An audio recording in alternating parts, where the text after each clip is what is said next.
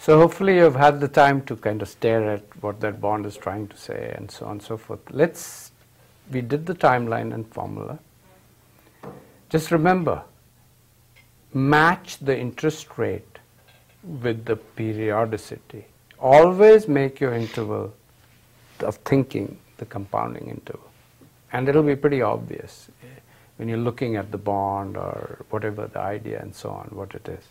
Match the compounding interval with the interest rate. Let's do some calculations. And here I'm going to go over to my friend, the Excel. And there's some numbers from the past which we'll ignore for the time being. So I'm going to stick in cell C. If you can see me, hopefully you're fine. What I'm going to do is I'm going to do PV. Why? Because I'm trying to do a PV of a bond. And what was the interest rate on similar bonds? Remember, it was 6%, but we are doing everything semi-annual. 0.03. How many number of periods? 20. What is the PMT? 30. And what is the future value? You can do everything.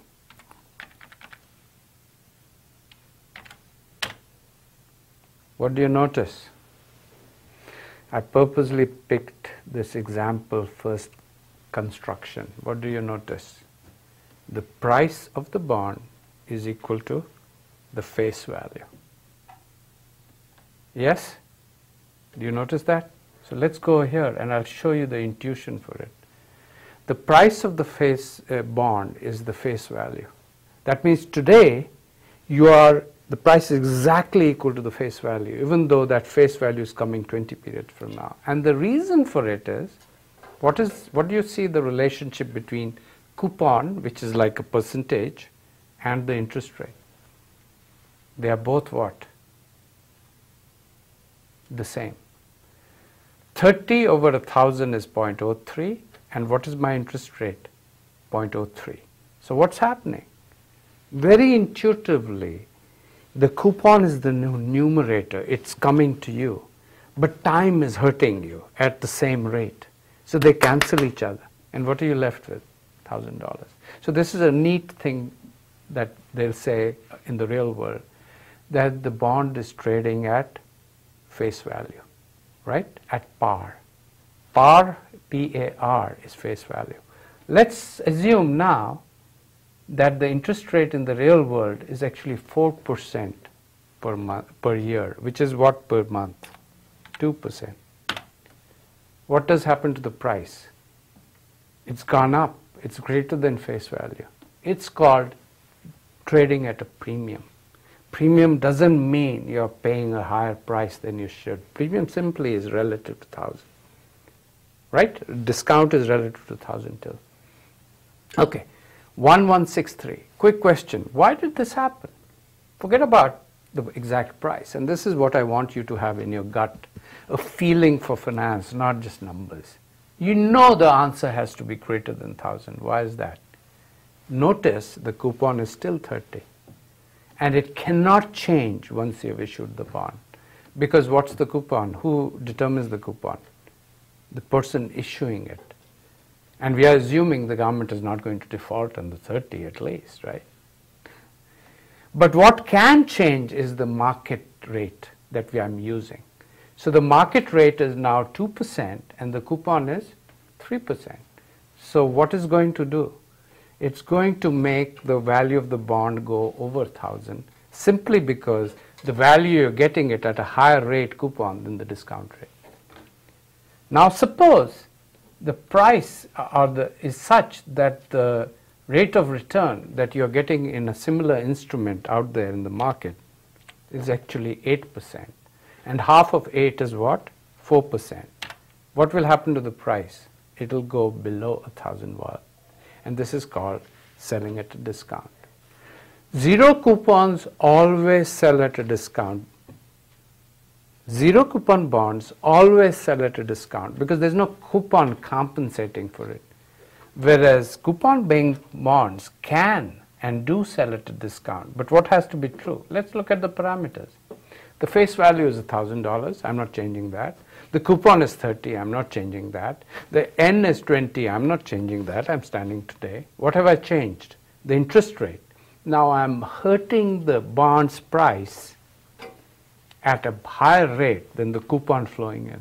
So what happens? You get less than face value. So this tells you something about the pricing of bond, which is this. Interest rates go up, price goes down. But for a zero coupon bond, there's a very neat for coupon paying bonds, government bonds, there's this neat relationship where if the interest rate and the coupon rate are the same, the price of the bond has to be the face value. And then if the interest rate is higher, it's lower, and interest is lower than the coupon rate, price is higher. So let's try to take this learning and graph it. So we have done the calculations, and I would really encourage you to go back and do those calculations again. Right? So, but I'll write out what you should find. So if coupon rate is greater than R, price will be greater than face value. If coupon rate is less than R at a specific time, the price will be less than face value. And if coupon rate is equal to R, price will be equal to face value. So this is what you should find, and just mess around with this because it will help you. So what I would like to show you now is a graph. And this graph is important. Price R, 0. It looks like this. So the price of a bond falls when interest rates goes up, right? That's what it's showing, and that makes sense. So if the interest rate is 6% or 3% per what? 6 months, and the coupon rate of this bond was what? 3%. What will the price be? 1,000. We just did this. Okay? One thing I really want to emphasize about this, coupon rate is not a market thing. It's fixed by the government. Don't ask me why, right? Because that's like getting into detail. It's something determined by their ability to pay periodically versus face value, right?